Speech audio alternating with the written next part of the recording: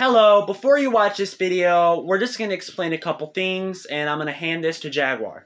Hello, just want to let you guys know this is recorded from Jaguarcraft my team's perspective. That's me, obviously, not Daystormer. He's the one showing me around the museum. Also, things in this video kind of went terribly wrong towards the end, but you'll have to watch to see because I'm not going to do spoilers. Guys, enjoy the video.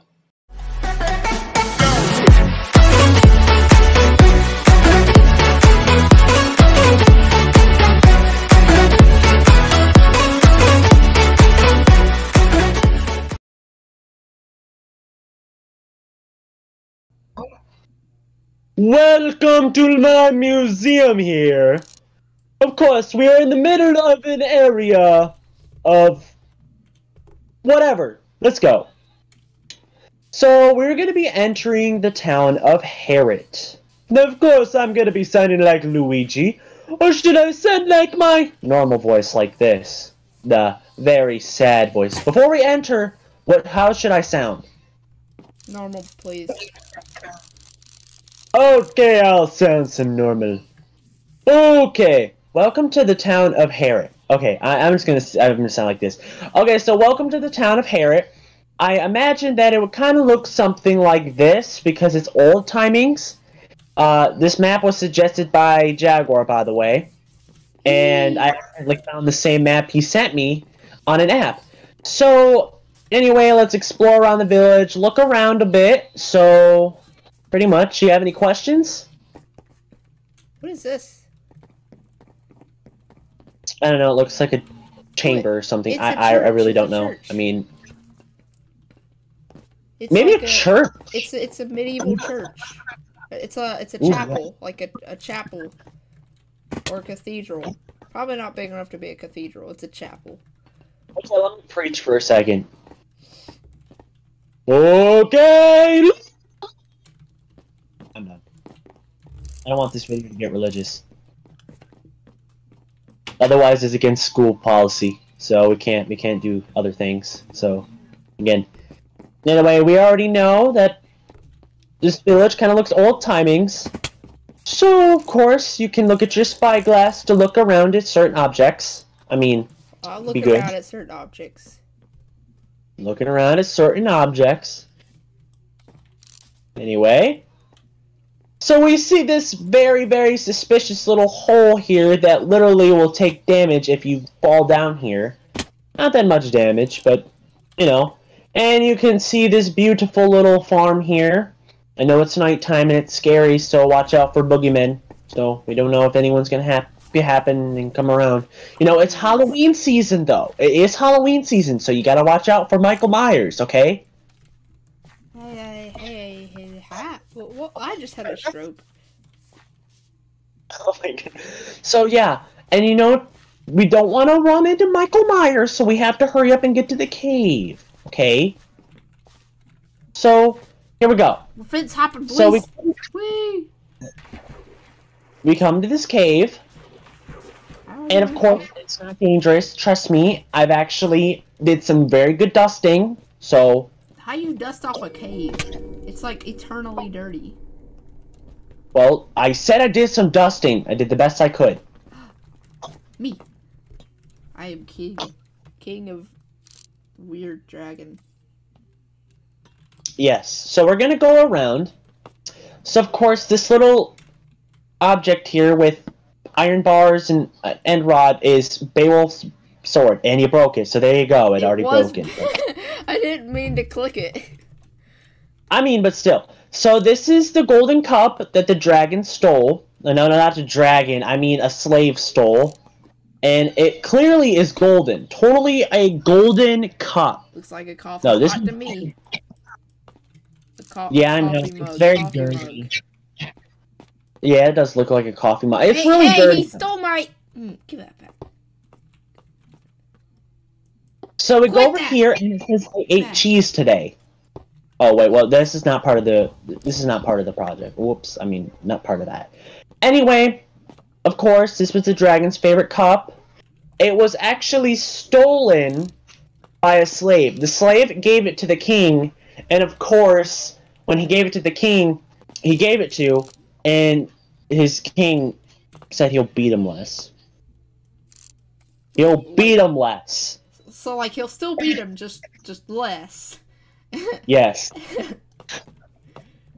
He'll beat him. Thanks for bringing me this gold cup. I'm still gonna beat you, just less. Yeah, pretty much. And then we go over here to Grendel. Well, it's a museum, so it's not really Grendel. Of course, he's very tall, but this is just clearly Grendel. Clearly, it is. He keeps stealing it. Wait, he's stealing your... Yeah, he look. Oh, look. you're If I gonna go close get to it, him, but- he'll snatch it. He'll snatch it. Nope, it's mine. You little piece of... Yeah, stop stealing his cup, okay? I think you ripped off more than his arm. His spyglass. I don't care. I think Anyway... you did more than rip off his arm. So, Beowulf was in a battle with Grendel, of course, and he was in a battle. He went onto Grendel's arm and then tore it off completely. And then, of course, Grendel was very upset about that. I mean, clearly he is upset that he got his arm ripped off, and then he died. Just sitting there, dying, just left to die. And, yeah, won the battle scene. And then you come over here. Of course, it may not be the pieces of a dagger, but then Grendel's mother got very, very mad. She wanted revenge. Of course. So Beowulf, and this was the second part, but in the story, Beowulf went and walked underwater for 3.5 hours or whatever the heck. And, of course... Reverse Jesus? I don't know. Clearly, that's not real. You don't walk underwater for hours on end. But, of course, during the battle, Beowulf's mother just had a dagger. And this is her dagger. And, of course, you just... Whatever. I mean, come on. What's this one? A dagger. Out of every other weapon, What's this you one? had to pick a dagger. It's this one. Really? This one. Okay, so now we go on to another part where they go to the dragon. This is part 4. I mean... This is a sword, and then that's the shrunken version of the sword? Yes. So I used a shrink ray to shrink in the giant sword. It's not broken, but... It's okay. It was Bye-bye broken, museum.